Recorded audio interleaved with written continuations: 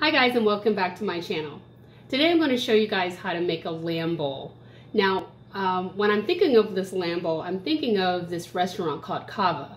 I'm not sure if you have it in your area, but it's kind of like a Chipotle where you kind of go down the aisle and you pick your meat and your rice and just different things that you want to add into your dish, into the bowl.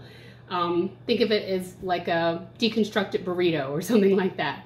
I'm going to have a little cameo here a little later, my little munchkin. Who loves to cook with me. She's going to join me to help me make the naan, but after that she's going to have to go to bed. I'm going to show you how to make the lamb mixture, how to make tzatziki, as well as the naan bread. So stick around and see how we do it.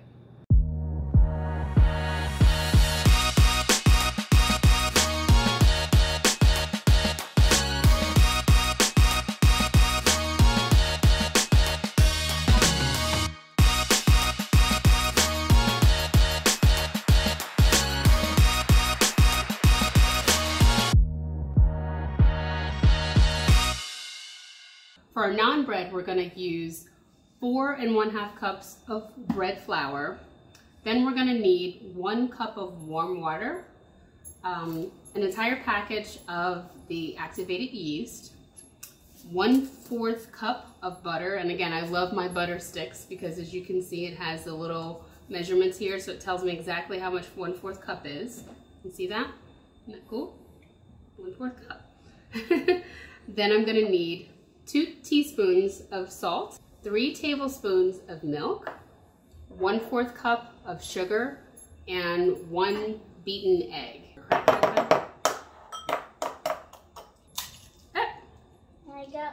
I only got 1. Casualty of cooking. It's all good. It cleans up nicely. There's 1 in there. That's okay. We won't tell everybody that there's a shell in there, okay? But why not?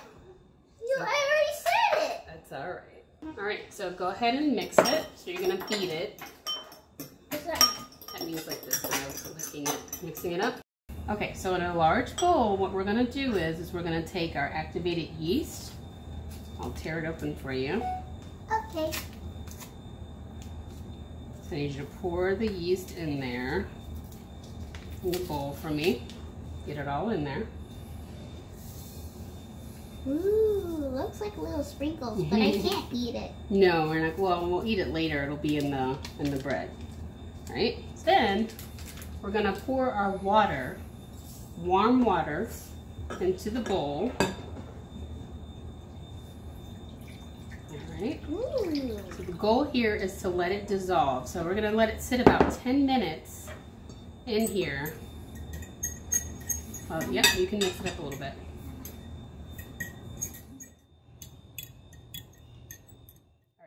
So now we let it sit for about 10 minutes, and now you can see that yeast is nice and frothy there, right? Okay, so at this point we're going to stir in our sugar, okay, our milk, eggs, this is the eggs. I stirred the eggs, if you already saw. That's right. All right, let's put that over here. Now let's mix this up just quickly. We're going to start with 1 cup of flour. Very good. Level it off. Very good. You got it? He's all in the way. Oops. Very good. Okay. That was a big size. Mix it up a little bit. Let me do it. Yep. Get that nice and mixed up. It's going to look like ice cream a little. It calls for 4 1/2 cups of flour. Whoa. Right. Level that off and then put in more flour. Mix that up. I think. And while you're doing that, yes, of course. While you're doing that, I'm going to go ahead and add in the salt. Because I didn't want to add in the salt a while ago because I did not want it to interfere with my yeast. Okay. So do 1 more cup while I stir this in. Hello. Very good at this, Jess. How many cups is this? Does that make it 3 cups? Yes. Okay, go ahead and pour it in. There we go. It called for 4 1/2 cups, but we're gonna go ahead and just go with 4 for now. So get it all mixed up in there, okay? Ooh. This is the main reason why I had this little one come in and help. So it would be lots of fun. Be careful though, okay? Okay. Okay, so as I'm getting it all mixed up, as you can see what I'm doing, I'm pushing. I'm rolling it and pushing, or folding it and pushing. Because I can still feel parts of squishiness and wetness, so we're gonna keep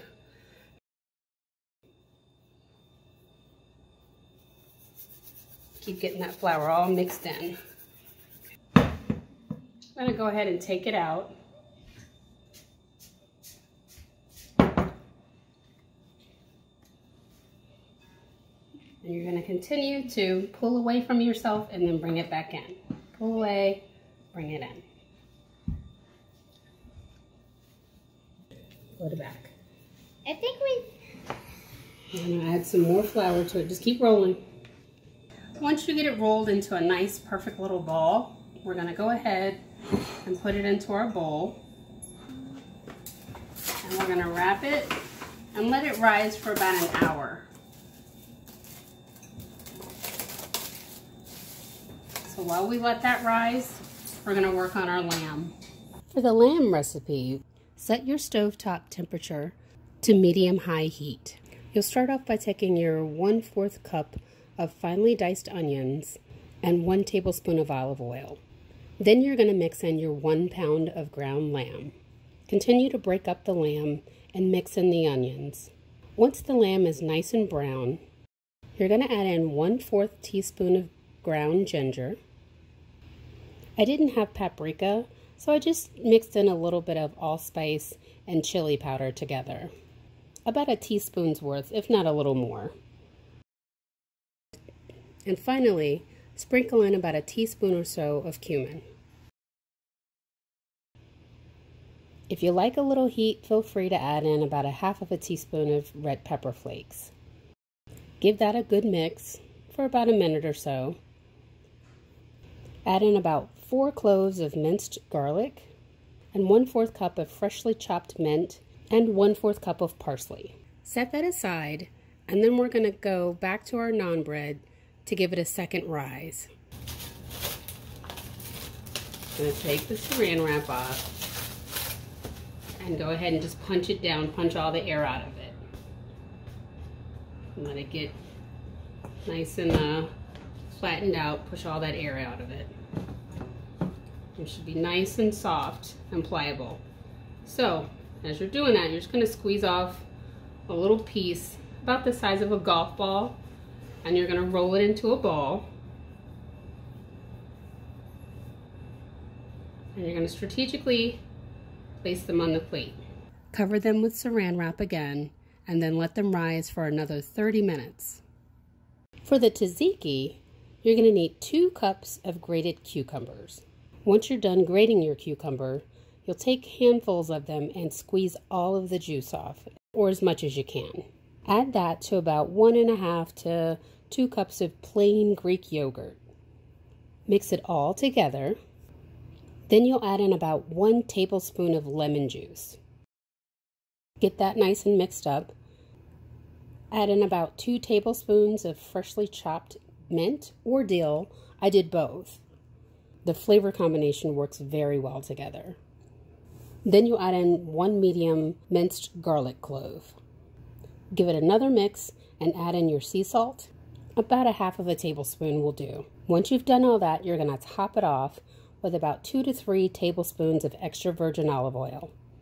Wrap it up and put it in the fridge and set it aside while we finish making the rest of our naan bread. Now that we've got the second rise on our naan, I'm going to go ahead and roll them out. Be sure to preheat your pan while you're at it, when you're making your little pieces of naan. Go away from the bread, rolling outward in each section.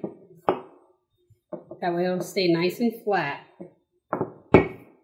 I've been taught the method of putting a little bit of water on it so that it'll stick nicely. The whole purpose of when you're cooking naan bread is to ensure that it stays as flat as possible on the pan. You really can't, the temptation is to try to lift it to see how it's cooking, but you really shouldn't. You should just let it sit. But one cool thing is you can see the little bubbles popping up. So that's a good sign that we're getting some action going. So I'd leave it there for a good 5 minutes or so. When you start to see it lifting up like that and getting nice and bubbly, go ahead and brush the top side with butter. And that's a perfect piece of naan bread. If you feel so inclined, once you're done cooking the naan bread, while it's still warm, go ahead and brush a little bit more butter on it. Top it with parsley. Get a shallow bowl. Spoon out the lamb. Add the naan bread, some tomatoes, a bit of hummus, cucumbers, feta cheese, and turmeric rice. Basically, all I did with the turmeric rice was to make a bit of jasmine rice, sprinkle in some salt and turmeric and a little bit of olive oil and mix it up, and there you have it. It's a fairly easy dish to execute, as you can see. You can do one part yourself, and you can buy your naan bread and buy the tzatziki if you like, or you can make all the elements like I did. It's completely up to you. If you found this video helpful, go ahead and give it a big thumbs up and give me a comment. Let me know what you thought. Also, don't forget to subscribe and hit that notification bell so that you can be made aware of all of my future videos. Thank you for joining me, and again, here's wishing you good eats and happy gardening.